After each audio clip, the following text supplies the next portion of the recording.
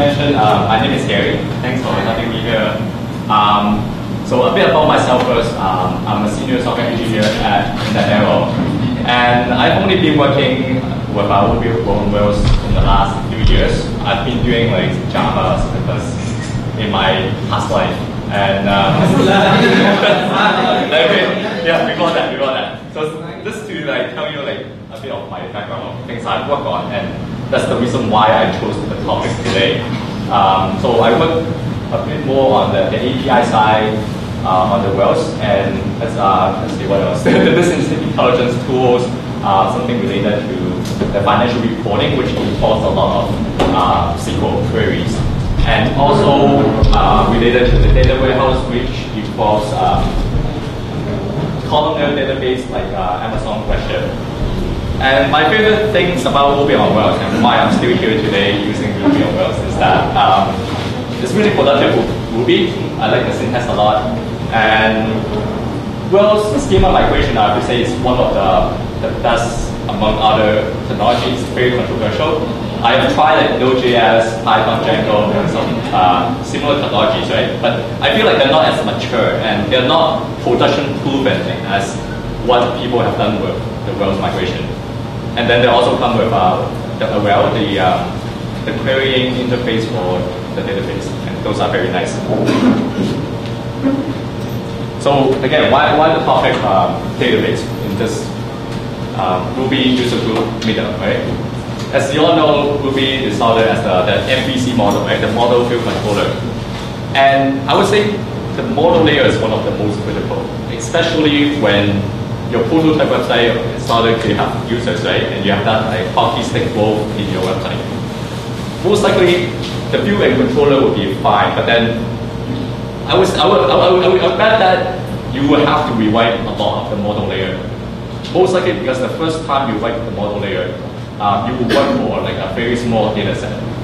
But as you get more and more users, like things have to change. Your regular method is not going to work. Your site will be down like much sooner than you expected if you don't make those changes. And I would say if we did not do like some of the changes here, previously our platform would be down like right away. Like we'll be gone by then. So we start with like something fairly simple, right? Like use caching. Don't use like .find, okay? This is something you can start today. That you should always start today, right? A lot of other things maybe you can procrastinate and do it a bit later. And if you don't do the other stuff, you might be fine for like half a year or a year or two. But this, you should do it like today. Find each, it means that instead of doing a SQL select, so usually in the context is that you want to look, you get a list of objects, right? And then you look through it. During the loop, instead of calling the SQL select multiple times, you can just select 1,000 records from the database at once using one query. And the like methods that you can find, you get one group and then you can iterate over the groups. And include is that you get a bunch of IDs and then you can get all the objects right away. So definitely use that today. And then use mass insert whenever possible. If you were to insert records, let's say 1,000 records into the database, it means you're doing 1,000 SQL inserts. That's not necessary. You can insert 1,000 objects in one SQL just by properly setting each value, align each value in an array. You can insert it like in one array, in one SQL. There are gems out there that can help you. So use that. You would increase your performance by like, I would say like 1,000 almost. I might be exaggerating, but definitely do that. Even today, even though you only have maybe a few hundred users, but tomorrow you're going to have 10,000 users, so get ready for that. Then this one, you might not need to use a lot of this here, but it would be great to really understand how logging works in SQL and in Ruby on Rails and how they do that. So there are two types of logging. The first one is optimistic logging.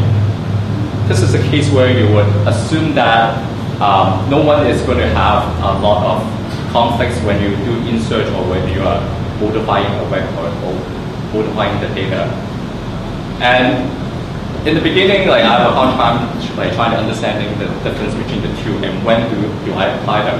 And it sounds pretty scary to like doing something, not just using the standard Wells query interface and doing a bunch of like real options to for those specific cases, right? So for the longest time, no one really wanted to use either locking mechanism to make sure that your data are inserted properly without any conflict or without the chance of having that lock during the inserts. And it's easier than you see it, right? It's supposed to. So it's very easy. You add a column to the table. You just add one column, and then we'll like magically do some sort of checking for you. So it's like a log version on each record, so that if you have so you're using this example here. So here you have like user 1. Then you get an instance of user 1 from the database, and then you get another user, right? When you update the balance and hit save, the second user information is still stale. It's like a stale record because it's having the older version of the record from the database. And when you hit save, Wells is smart enough to throw the exception, the stale object error, in which case you will want to rescue it and retry. Okay. Again, like the first time I looked into that, I didn't understand why we have to do all this. Okay. And then I found a pretty good analogy. So imagine, I hope you all finish your dinner. Imagine you're at the washroom, right? So in the optimistic locking is the case where you open the door, okay, and then you will just pick any bathroom, and then you just go in. And if there's someone inside, then obviously they will throw the exception, and you have to get out and then retry again after. Okay, and the second locking schema is pessimistic locking. It's where when you go to washroom, you lock the door. So if anyone else wanted to go into it, they cannot, right? But as you can imagine, there will be a big issue when you have a lot of people trying to go to washroom. That means a lot of people will be blocked. And if that happens, a lot of requests will not be satisfied, and people won't be happy, right? So in that one specific case, we really had to update, let's say, a balance of. It's very critical that we update the balance correctly, and that there's no deadlock exception. Because when the deadlock exception happens, or when someone cannot go to the bathroom, right, then they cannot update the balance, and that is a big issue. And it's difficult to like go back and trace which user did not get the balance updated. So the solution obviously at that time was to use optimistic locking, which is great when you have a lot of reading, a lot of access to the database table, but then there's not too many writes. I mean, like most of the time, like the user in our cases, most of them they do not have to update the balance like every second, but there will be a lot of access to the tables. So understand the two mechanism and apply depending on your situation. And no nested transactions, or no transactions in general. In the previous example, you can it will help if you just have a transaction block and you're making sure that when you update the balance and when you save the record, you will be wrapped in one transaction. Just like not only you need to know that, but imagine when you have a more complicated business logic. That means you have one controller with callbacks, and then you have it has associative object model in another relation, right? Then in that case, very likely you would try to have one transaction here and then another transaction in the nested or in the related objects. So sometimes you might not realize that you have a nested transactions. And somehow when people talk about nested transactions or not, and they would just imagine Wells will magically make it work. But apparently that's not the case, because a lot of the database do not support true nested transactions. So far, I think only MS SQL supports it. And if you just like do this, right, look at this code here. You have an open transaction and then a nested transaction here, let's say without this attribute, if you don't raise the rollback, let's say something happens here. Oh, by the way, we always use bank for the method so that if you cannot save the record properly, you will raise the exception so that your outer transactions understand, so that you can properly handle the error and then, depending on the business logic, do whatever is needed. But so suppose there's a bank here and then you somehow raise some sort of rollback, right? If without this one, what happens is that this one will still get created. Both users will get created, but you will imagine that the nested transaction would only roll back this, the inner transaction. But that's not the case if we don't specify that. It's real wide wells do that by default. But just watch out for that. And again, when you're doing nested transactions, watch out for the SQL queries that get generated, right? Knows the block of the begin and the commit. Know like when they intersect and when that happens, because you just want to know if a transaction gets saved properly or not. So this one is one big problem we have encountered, and we will taking some time to figure out why. So hopefully that will save you time if you see situations like this. Use explain and check the test.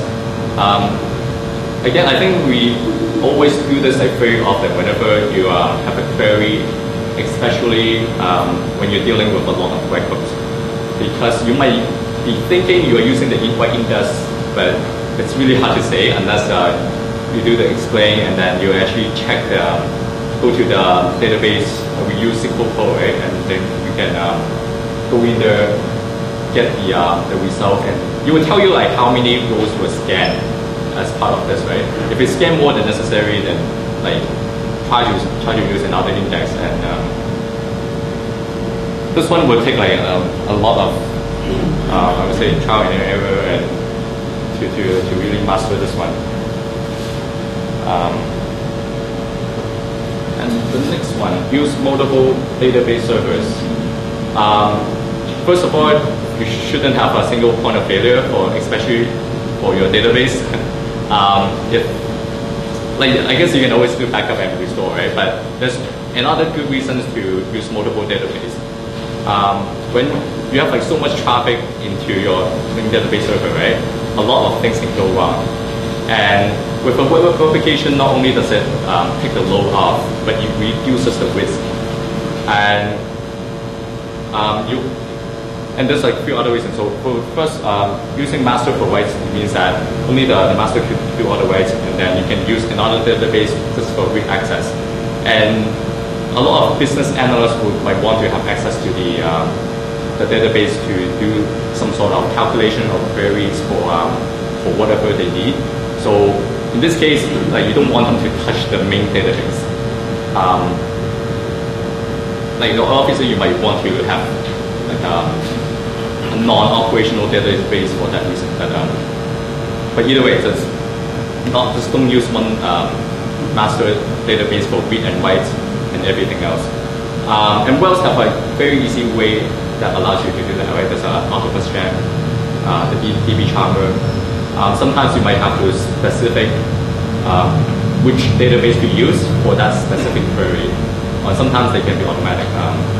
It's very straightforward. You can specify the environment. They can allow you to do all this. And when we talk about database access, so something you can usually you want the results and the responses right away, right? Those that you need the database for that. But sometimes, let's say you're running a report, or when you are, let's say, creating a file, exporting some sort of data from the database. You don't need access right away. You don't need the response time to be quick. But then, most likely, you are processing a lot of data at one point. And you don't want to use operational database for that. First of all, they're not optimized for that reason, right? They are like role-based. What people usually do is they would export the data into a columnar database. And the columnar database is great because it's like a transpose of the role-oriented database in the sense that it allows you to have like really good compression of the data. The whole point again is for faster aggregation. So let's say you want to get the summation of the last 10 years, right? The performance is usually like a few magnitude better than any operational database you can use. So the use case is for like business analysts, right? In the company, when people want to understand the business logic or the business side of the things, right? You don't want them to run a very long query that would block everyone else because the number of database connections is limited. So you don't want those like business analysts blocking your day-to-day operational database. And then also like they don't want to wait like 3 hours to run an aggregation just for every things that they want to ask about. So there are like a number of options out there. I think many people will use like MongoDB, Elasticsearch. That's not fine. But just be careful that when you do that, that means you enforce a lot of the ETL process, which means the extract, transform, load process, which is taking a bunch of data and then putting it in another data store. But Octopus and DB Charmer and all those can also allow you to access those database. And even the accessing query in those database store. And the next is delay job rescue and all kind of offline processing server. This is, I would say, one of the things that gives us the most headache. So you have the web server running that is processing all these transactions and requests, right? And then you have this like offline that is also processing a lot of data, and then they all share a pool of connections to the MySQL database, and then that means. And usually it might be limited to 200. I think by default, maybe 100 to 300 connections for one single database node. If you have a lot, like 100,000 users, at one point in every second, most likely you have a few hundred people trying to access it. Then you run out of connections to database, and you don't want any particular connections to hold up, right, as I mentioned earlier. And delay jobs are usually the server that has to work on the jobs that takes a long time, right? So you have to figure out how to like allocate it properly. So for things that we want to run on delay jobs, right, it will be like sending emails, right? It can be fast, it can be slow, right? Or it can be like running reports. Again, you can take an hour or two for each one to finish. And you can be maybe exporting a CSV file and like those stuff. Or you can be like a day-to-day, a daily jobs that has to run for a few hours. Right? So all this again takes up the database resources. And within each of the jobs, there might be transactions or nested transaction and callback that you have to deal with. Meaning the order of the operations might matter as well. So when I say like beware, what can you exactly do? Few things, you just have to allocate the resources, meaning the workers properly. And if that were to happen, you might, errors do usually happen no matter what. Even though if you have a lot of workers, in maybe 10,000 requests, you might end up with one or two. MySQL will always have like those weird things that might throw you in that log exceptions. Once in a while, and you need to prepare for that. For mission critical tasks, you don't want to miss even one request, right? You need to find out what the issue is. In that case, like retry. So by retrying, it means that your task needs to be able to run multiple times. Like for example, you don't want to increment the balance like 5 times, and then and then balance keep like incrementing or something like that, right? You need to, like within each of the job, it needs to be like kind of self-contained that even in the case of retry, it will be fine.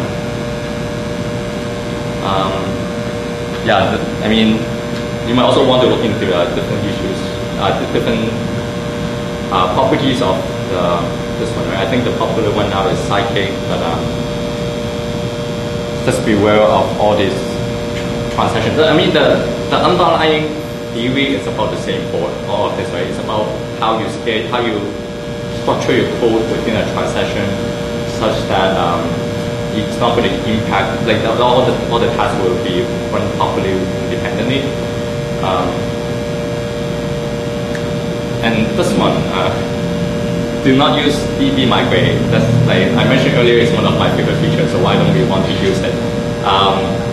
This one, it's just a very simple thing here. When your database get over a few million records, it just try yourself. It will take more than like 10 minutes, right, to run the DB migrate.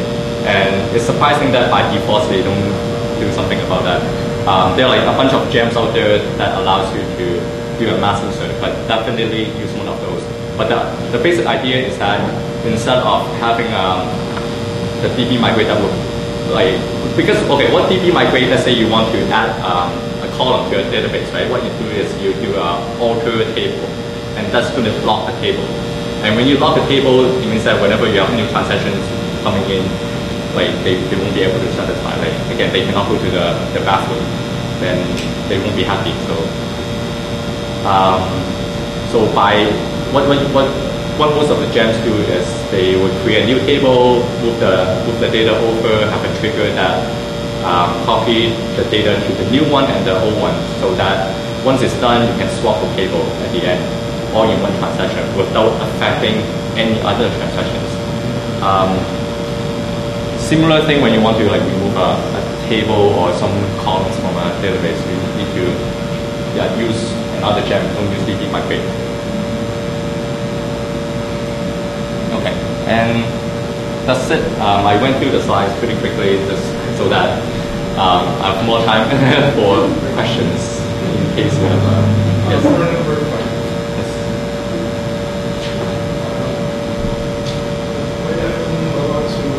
Consider doing all of those. What sort of load are you looking at? How many reads or writes requests per hour?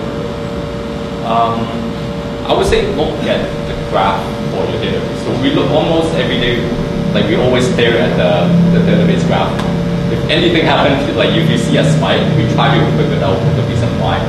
It's, we try to almost do all the optimization based on the database graph. So we were using Whitescale, which shows you, I think any like Amazon or whatever do the same thing, right? You can see the reads graph, the bytes, and if your application is quite heavy, then you might need to know like which query is doing a bunch of writes, right? Then you want to do like ASCII search to reduce the number of writes. If you see that it's read heavy, then use a caching system to cache the reads that you have, and you can use. And in that case, you want to like pick it out to a slave database. So you just like ideally we want to keep the main database, the load to be as low as possible. To almost have like no load. That's the ideal situation.